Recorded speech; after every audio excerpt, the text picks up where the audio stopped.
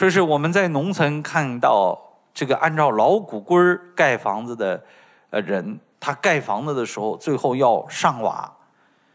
上梁。上梁之前，他要在这个6合的空间里面放鞭炮。这个放鞭炮的目的是使场中那些阴灵、那些邪的东西快速的从场中撤离。无论是鬼呀，无论是动物精怪呀，他怕这个爆炸性的鞭炮炸到他的肉身，他跑掉了。这叫清宅。然后人家老木匠吆喝一声上梁啦，咔，一个雷符贴在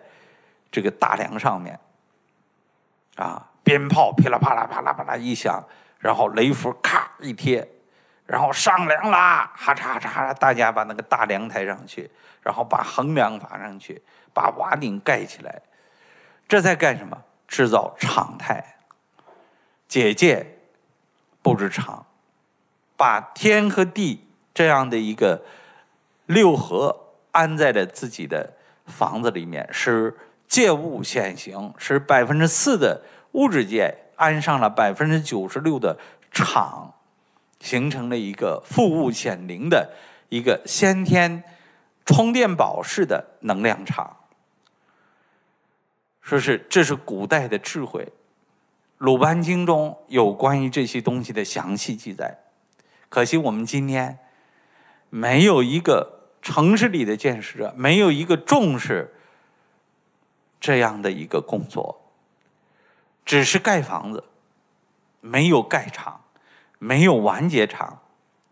就是房子里完全是什么消耗结构，不是充电宝，是耗电宝。当然你可以请这个我们本门的这个镇宅服这是最好的。说是你们可以联络我们各地的中心来请这个牌请这个牌。那么各地中心的牌我都是加持过的都是可用的。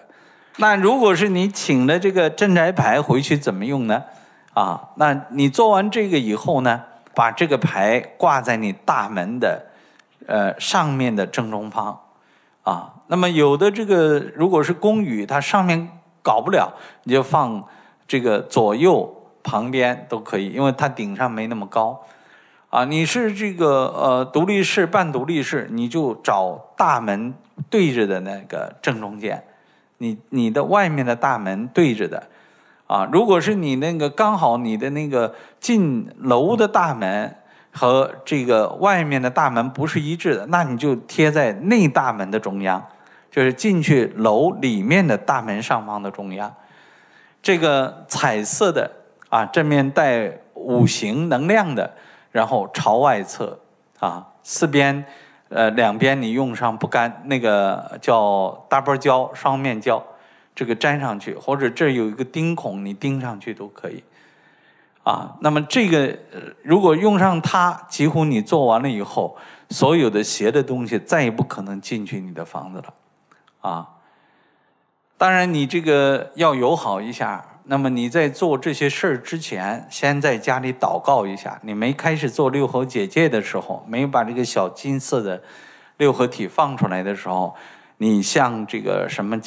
这个打声招呼，就是家里不该待的眼睛看不到的好兄弟这个动物灵还是各方的神明不应该待在家里的，请你们都出去那么我奉这个张老师的命，我要进行解界不要伤到你们一定要做这个工作，就前面祷告，后面释放6合体，做完解界挂镇宅牌